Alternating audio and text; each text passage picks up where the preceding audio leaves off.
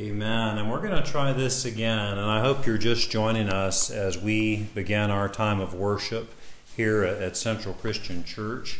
Please know that you are welcome, and it's great that we can connect here and even across the miles using technology on Facebook. But chime in and let us know that you're watching, or like or share or follow our video stream, because we are just so grateful that we can be the church even at a distance, a church without walls, meeting here across the miles. And please do excuse us. We got a little late start on this video this morning because we started and then we were having some real trouble with connection. So we stopped it and we started it again. So I want to thank especially our son Ezekiel for playing through his prelude twice on the harp this morning. And he said he did that especially for mothers on Mother's Day, and in fact he even has a special piece to close tonight that he's doing and dedicating especially to his mother.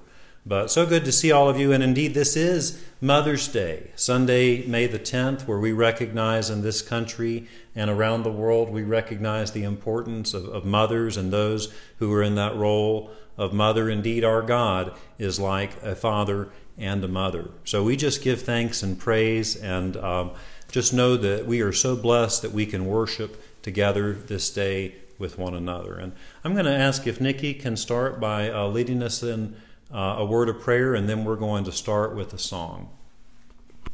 Good morning. Let us join our hearts together in prayer. Most gracious and loving God, we come into your presence this morning ever so humbled and grateful that you call us by name and prepare a place for us and love us even when we feel unlovable. God, we ask that you remove all those things that weigh so heavy on our hearts and minds, the distraction, the worries, our fears, our concerns, our grief. Hold these for us, O Lord, and pour your Spirit into us so we may hear this story anew and we may feel your Spirit blowing through our lives and empowering, encouraging us to be the people that you have created us to be. God, hold us in your love. May you be ever so pleased with our worship this morning. We sing your praises, O God, and we give you thanks for your goodness. All these we ask in your Son's name. Amen. Amen. And I'm going to invite my kids to come up forward. And Nikki, I'm going to see if you couldn't just shift that camera just a touch that way. Is we're going to sing our first song. And we were looking at songs last night for worship. And one of the things that we said, Nikki, you help us with the songs. Nikki wanted to choose some songs that she liked for today because this was Mother's Day. So one of the songs that Nikki picked that she wanted us to sing as we start worship is called I Thank You, Jesus. So let's sing together. This is one we often sing in our church on Cherry Creek Drive. So a lot of us know the words. Starts off, I thank you, Jesus. I thank you, Jesus. I thank you, Jesus. I thank you, Jesus. I thank you, Jesus. I thank you, Jesus, my Savior God. For you brought me, yes, you brought me from a mighty long way. Long way. I thank you, Jesus. I thank you, Jesus. I thank you, Jesus. I thank you, Jesus. I thank you, Jesus. I thank you, Jesus, my Savior God. For you brought me, yes, you brought me from a mighty long way. A mighty long way. You've been my mother. You've been my mother. You've been my mother. You've been my father. You've been my father. You've been my sister, my brother too. For you brought me, yes, you brought me from a mighty long way. Mighty long way. You've been my mother. You've been my mother. You've been my mother. You've been my father. You've been my father. You've been my sister, my brother too. For you brought me, yes, you brought me from a mighty long way. A mighty long way. Let's do I thank you, Jesus. I thank you, Jesus. I thank you, Jesus. I thank you, Jesus. I thank you, Jesus. I thank you, Jesus, my Savior God. For you brought me, yes, you brought me from a mighty long way.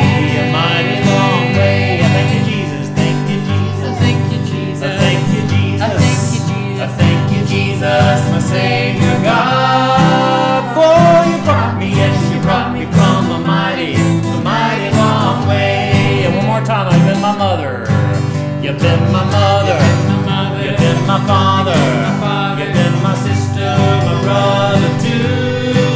For you brought me, yes, you brought me from a mighty long way. Mighty long way. You've been my mother. You've been my mother. You've been my father. You've been my sister, my brother too. For you brought me, yes, you brought me from a mighty long way. A mighty long way. Amen. I think we picked that song because that's a good worship song, but it also says, you've been my mother, you've been my father. And this is Mother's Day, and we do recognize that our God is like a heavenly mother to us as well as a heavenly father. And so we celebrate the mothers this day. And in fact, Nikki has a message for the children today on this Mother's Day Sunday. And so Eden, come up and help out your mom with this message. Come on up, Eden. So I'm going to have you hold this for us. And I brought something with me today. Can you tell everybody out there, what is this? Do you know what this is? It's a map. It's a map. That's right. It's a world atlas, right? And what would I ever do with a world atlas? Look at places. Look at places, right? And why would you use a map? Do you know, why do we use maps? What's a map tell us? A map tells us where the places are. That's right. A map kind of tells us where we're going, right? So like if we're going on a road trip and we need to know where a town is, then we can look it up in the map and find out where we need to go and what road will take us there. So a map, you're right. A map tells us where to go, right? Well, in today's scripture lesson that we're going to talk about, Jesus is talking to the disciples and he's telling them that he's going ahead of them and he's going to prepare rooms for them. And the disciples think, where are you going? I don't even understand what you're talking about. And Jesus thought the disciples would understand because they'd been with him for so long. They were his closest friends.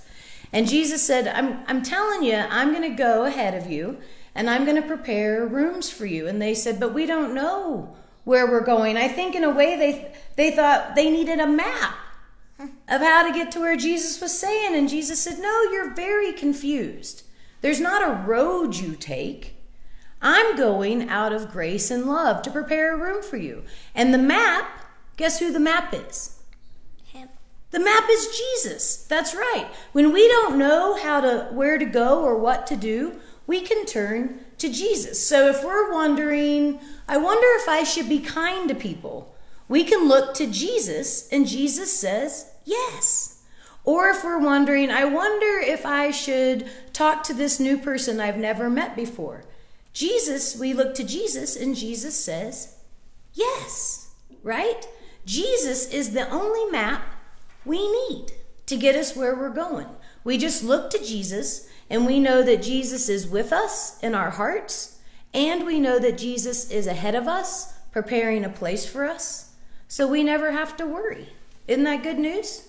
So the next time you see a map and we're on a trip, one day we'll get to go on a trip again. We'll get to leave our house and go on a trip again. And whenever we look at maps, we need to remember that a paper map can tell us where to go, but the number one map in our life that we look to is God and Jesus Christ to know where we're going. So can I have a prayer with you? All right. And if you guys out there want to join us, that'd be great. Oh God, we thank you today for the children gathered here and for the children around the world. We thank you that you are always there for us when we are lost and lonely, when we don't know where to turn, oh God. We know we can turn to you. Thank you for always loving us. Bless these children and their families. We love you, God. Amen. Thank you, Eden. You can go have a seat, and thank you guys for joining us today. Amen. Thank you. I'm always glad we can have a message for the children, because I know that there's children out there watching. And I want to give thanks for Courtney and Boyd and the group.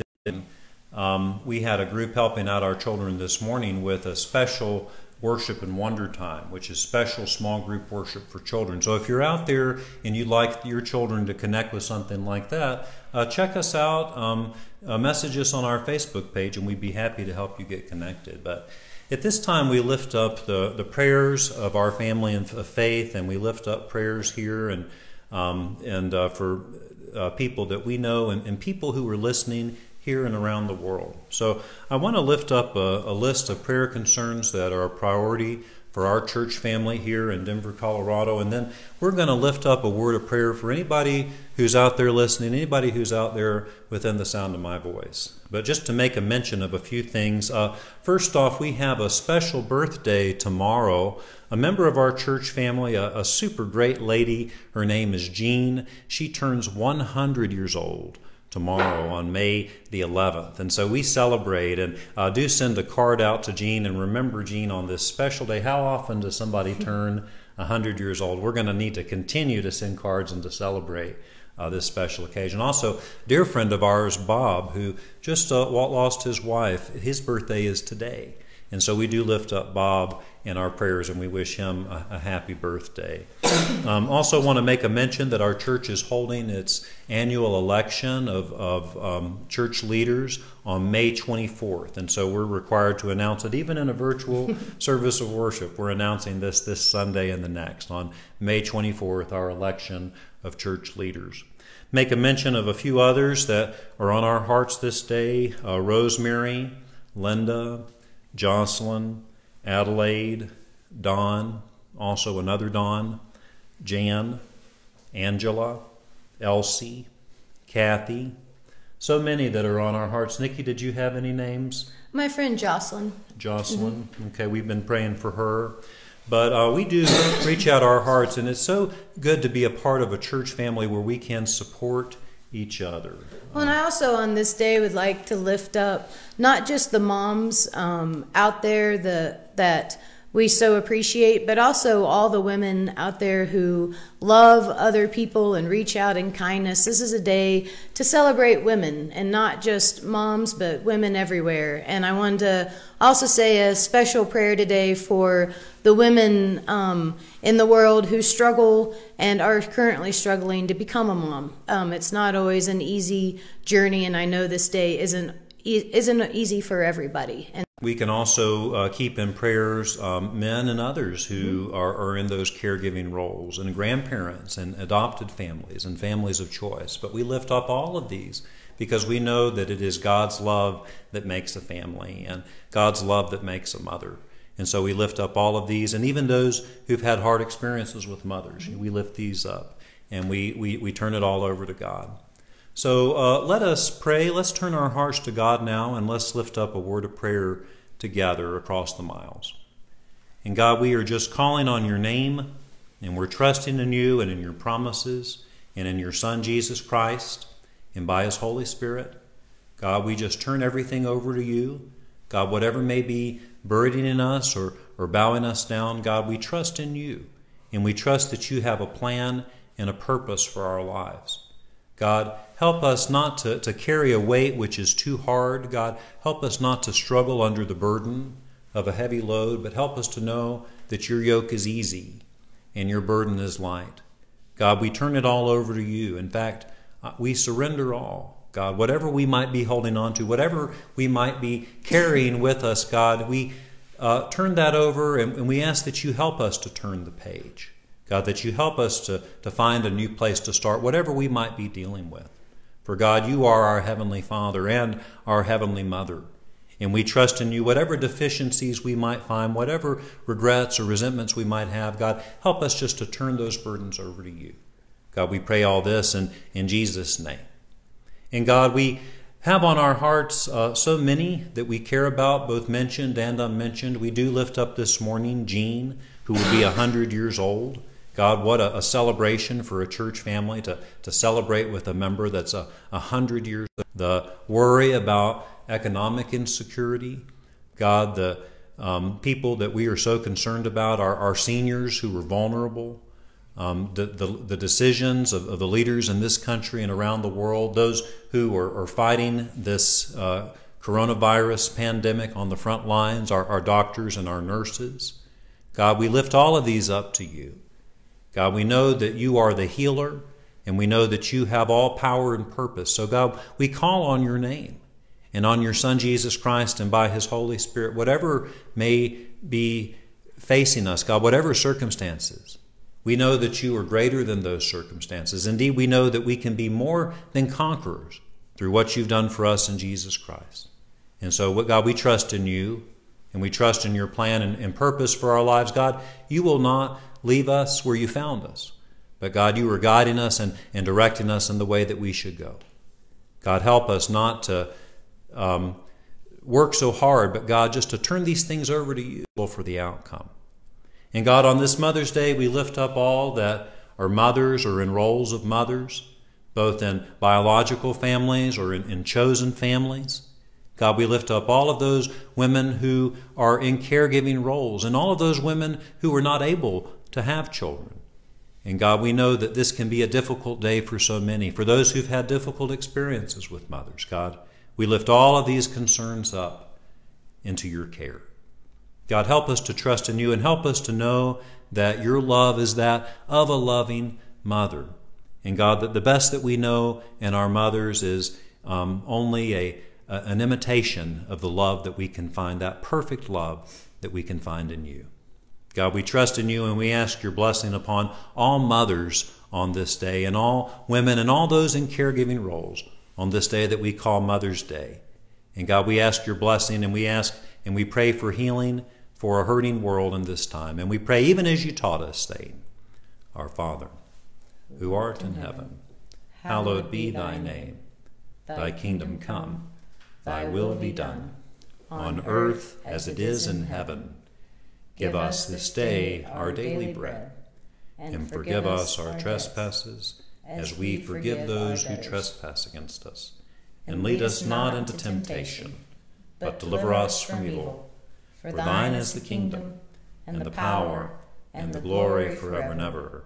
Amen. Amen.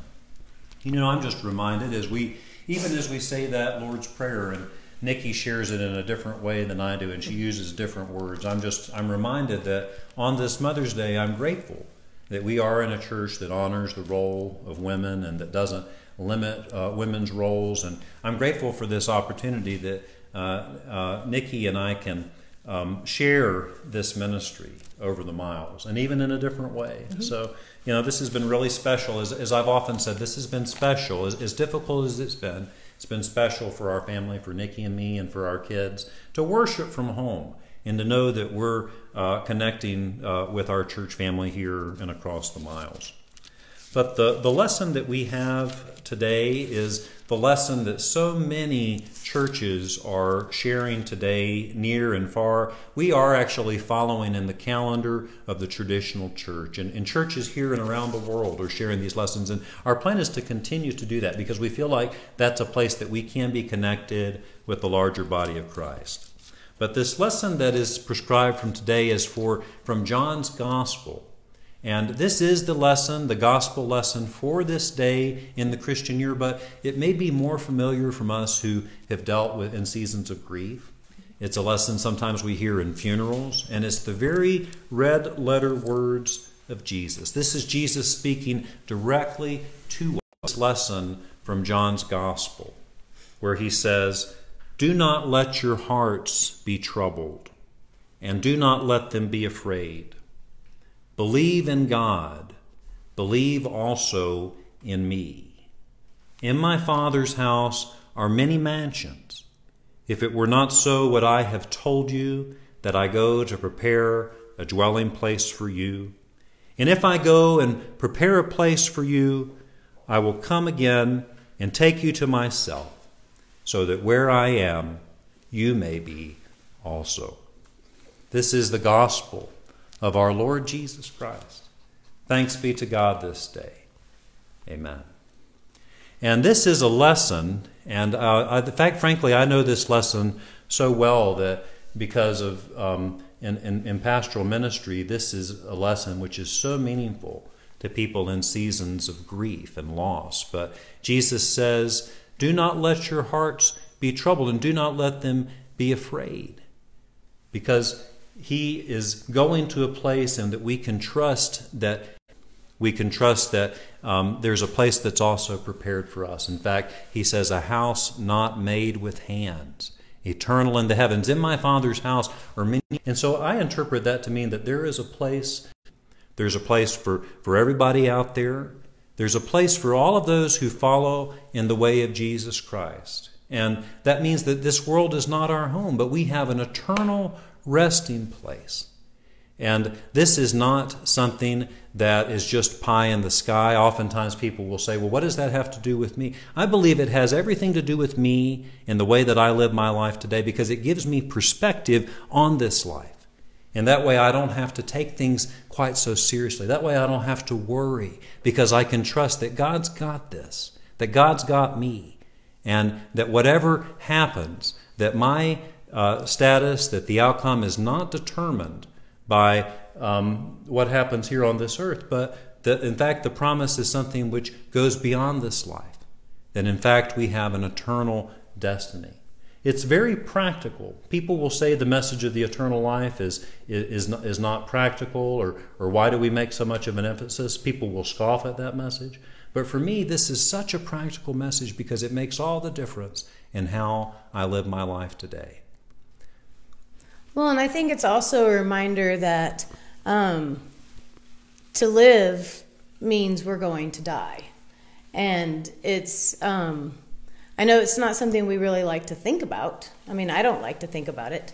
But this reminds me that when my heart is sad and I'm missing the people who have gone on. For instance, this last weekend I've been thinking a lot of both my grandmas, because I'm leading up to Mother's Day. And so you start thinking, of course, of Mother's Days in the past. And as a little girl, my home church in Ponca City, Oklahoma, they would recognize moms that had like the youngest baby or the most family members. And so my family would try to get as many family members there as possible so that my Grandma Jay could always win the most family members present. And the Jorgensens, there's a truckload of us. So it wasn't very hard as long as we could get everyone present. And so when these holidays come along, it makes me start missing those people. A lot of those people that were sitting in those pews with me as a child are now in heaven. They're no longer on this earth with me.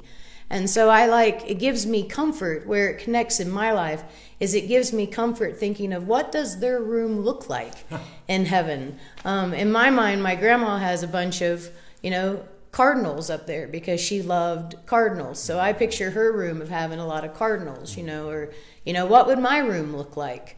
up in heaven. I believe my room would probably be purple and have a lot of brownies. That's what I think of. So this scripture, how it speaks to my heart often is, yes, hopefully I will dwell in that heavenly place one day. But it gives me, I don't know, it touches my heart to think of the people I love that I have lost, of where they're dwelling and what their home might look like. I really like that way of thinking about it. That wasn't quite the way I was thinking about it, but that's one of the reasons I love having a shared ministry, and Nikki's and both of our perspective, and this chance that we're able to do this from home, because it does say many dwelling places, many mansions. And it kind of reminds me of that joke, and I'm not even going to name a denomination, but the newcomer to heaven is walking around and he sees all the different people, and then he sees a closed door and he looks in and God says, "Be real quiet." And he looks in and he sees this group and he says, "Why do I have to be so quiet?" And God says, "They think they're the only ones that are here." Right? And I think that's the point being that there are many dwelling places, right? That none of us has a priority on the eternal life, right? God has created many different movements of people of faith that we are following in our own way. God can speak to us, and we can interpret the Bible for ourselves. So I think that's encouraging, isn't it? We don't all have to be the same. We don't all have to worship the same. So there's a powerful message. We don't all have to think the same or be the same. God created us different on purpose. God created us with our own likes and beliefs and experiences, and even in this moment of, we're all in this pandemic together, but our journeys don't look the same. We're not all journeying through this exactly the same. For some people it's kind of a time to refresh and to renew. For some people it's grief and it's devastation, it's uncertainty. It's, they're losing loved ones. They can't be with their children in the hospital. I mean, my heart breaks when I think of the many lives being affected. So this scripture just reminds me that we're not meant to be the same, God meets us where, and God journeys with us. And on that hill that fits who we are and that relationship that we have with God. Well, and the other point that you're drawing out here on this Mother's Day, you think of is about grief. And I think it's interesting that the scripture is a scripture that we associate with grief, that we do so often use at funerals or memorial services. Do not let your hearts be troubled, and do not let them be afraid, because you make mention, all these traditions, and that was same also over Easter, all of this time and spring in the life of the church, and we think about, there was a lot of grief over Easter. Well, we can't do the egg hunts, and we can't do all the fancy dress, and here it is, Mother's Day, also a big holiday in the church, and we pass out carnations, and we have a show of how many grandchildren and who's the oldest mother and these things, and we're not able to do that right now. Right. So I think it's interesting that there's a scripture that speaks to our grief. It speaks to our grief, but at the same time it offers hope, because it says, just like you said, a lot of us, if those who've lost their mothers, I'm fortunate to have my mother and a loving mother, but those who've lost their mothers, this is a season of grief. It is. And so the scripture is speaking to that grief, but then it's saying there is a hope beyond this life. Well, and I think it starts out, don't let your hearts be troubled, because God knows that we hurt. I mean, God himself, and I just said God himself, but I never would say that. I know, I can't believe I just said that. But God knew that pain of losing someone that God loved so much.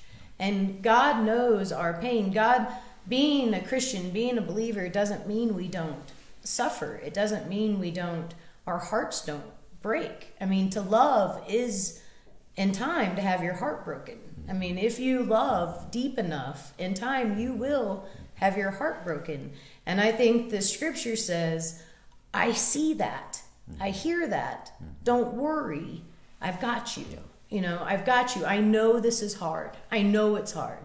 But I'm going to bring you to a day that is so much better, where the blessings flow. And because, a lot of us, because when we love, that means we're going to lose. You're going to lose. If you love, you're going to lose. And so a lot of us, we even are hesitant to extend love because we know that we're going to lose. But that's what we've learned, I think, in the life of the church. We've learned that God's got us. That's right. God's got us.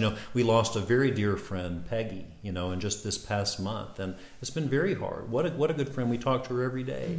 But I was just talking with her husband this morning, and I said, you know what? Just yesterday I was reminded of something, what she would have said. Right. It's almost like, her spirit is with me. And I believe that. I believe her spirit is with me, and she's looking down on us, as are all the ones who've gone before. Well, and I think that's the joy of being a part of a community of faith, because we do talk about, especially at the communion table, that we are joined together with the saints, not just of today, but that have gone on before. I know that I am who I am in part because of the saints that went before me. Well, and you use that language, saints, and again, we have to clarify that this is because of what God has done for us in Jesus Christ, because God has brought us into the family. Right. They're not perfect. No. We're not saying these people are perfect, right? But God has brought us into this family which extends to all the ones who've gone before, that extends into the future, and that is right here, right now in the present day. Do we trust it? Do we believe that we're part of something that's larger than we ourselves? Well, and I think it comes down to that great mystery, which is so hard for so many of us to fathom, which is grace. Because grace is not a human attribute, and God's grace is so amazing that no matter how many times we mess up or screw up, God doesn't punish us. God loves us and continues to offer that grace. Well, and when you say that, how do I know that grace? I must say, on this Mother's Day, I've known that from my mother, right? Because, I was not, I stumbled and fell. My mother, she picked me up, and she, before I even remember. But, I went, my own way, as a teenager. I haven't always been the best son, and my mother, I knew in the love of my mother that grace. Right? That's probably where I first experienced grace, even before I remembered it. And so on this Mother's Day, we do lift up the image of God as a mother and what we've learned from our own mothers. I was blessed to learn from my own mother a taste of what that Heavenly Father and Mother can be like. That's right. Amen. Well, aren't we blessed that we can share in the faith, and that we can share, and that we have a story that is bigger than just we ourselves, that we can be a part, that God trusts us enough to be a part of this story and to carry this message. And even in these very unprecedented and difficult times, that God trusts us enough to, and that we're even able to have this experience of worshiping at home with our families. So we are so blessed. And I'm going to invite my kids to come forward, and we're going to sing another song as we close out that message and as we prepare our hearts for communion. So children, come forward, and this is the song that, again, I said your mother picked out a few things that she liked for this service of worship. And she says she doesn't necessarily like all the bluegrass kind of stuff that I like. So she picked out some different things. And this is a song that a lot of you may know. It's called "'Tis a Gift to Be Simple." Let's try it like this. 'Tis a gift to be simple, 'tis a gift to be free, 'tis a gift to come down where we ought to be. And when we find ourselves in the place just right, 'twill be in the valley of love and delight. When true simplicity is gained, to bow and to bend we shan't be ashamed. To turn will be our delight, till by turning we come round right. Let's do that again. 'Tis a gift to be simple, 'tis a gift to be free, 'tis a gift to come down where we ought to be. And when we find ourselves in the place just right, 'twill be in the valley of love and delight. When true simplicity is gained, to bow and to bend we shan't be ashamed. To turn will be our delight,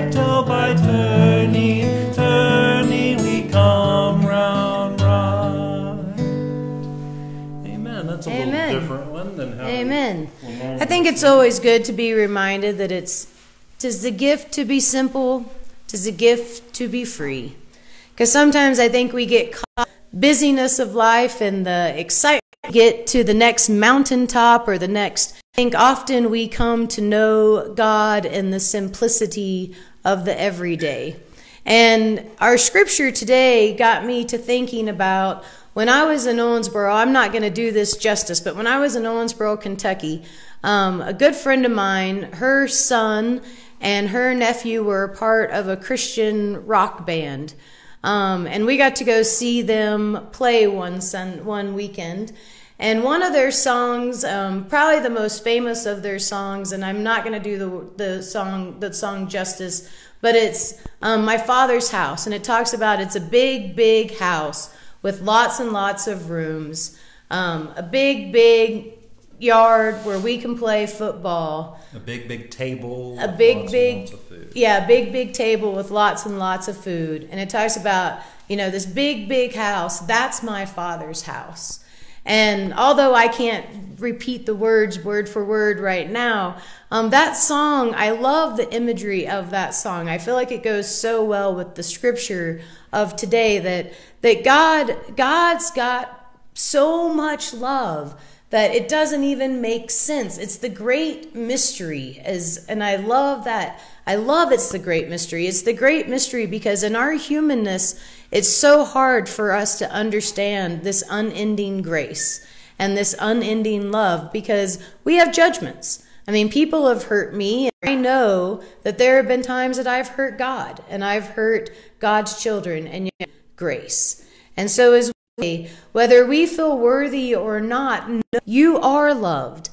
That God has, that there is a place for you at this table. You are worthy of this bread, God's unending grace. So come to the table today, brothers and sisters. Come knowing that you are loved. Come knowing that indeed there is a place. Come to the table, brothers and sisters. God. Amen. And, I had today, the choir has been meeting virtually, and they had put together something, and David, our choir director, had put together some voices that were connected, and we were going to play that today for our communion service. However, I'm having so much trouble with technology. If I was to run another feed, then it would mess up our signal. So instead, I've asked my son behind the communion service today, we'll figure this out that we can share from the choir. But get connected with the choir and going to provide music for our worship. But we do remember that it was on the night, as the scripture teaches us, that and the scripture says, and how he broke it to the disciples. And he said, "This is my body broken for you." And then likewise the scripture, the cup. After supper, it says, he took it and he gave it to the disciples. And he said, "This is the cup of the new covenant for the forgiveness of sin. Take this as all remembrance of me." As we eat this bread and drink this cup until he comes again. These are the gifts of God. Thanks be to God this day. So, Nikki, I'll say to you, the body of Christ broken for you, Christ shed for you. The body of Christ broken for you, and the cup of new life poured out for you. Amen. Eden, for you, and the cup of new life poured out for you. And now I'll say to you, the bread of life, the body of Christ broken for you. The blood of Jesus Christ, the cup of new life, the new covenant of joy, shed for you. Take and eat. Take and drink. Thanks be to God this day and always. Amen.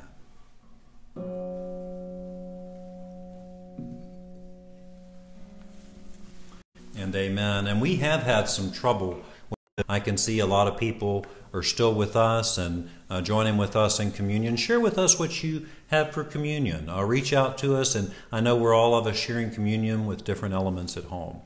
But we're going to close out with a song that we're going to. My son is also going to share something he said special for Mother's Day. So hopefully our connection will hold out as we sing this last song, and then you can enjoy the special presentation on the harp.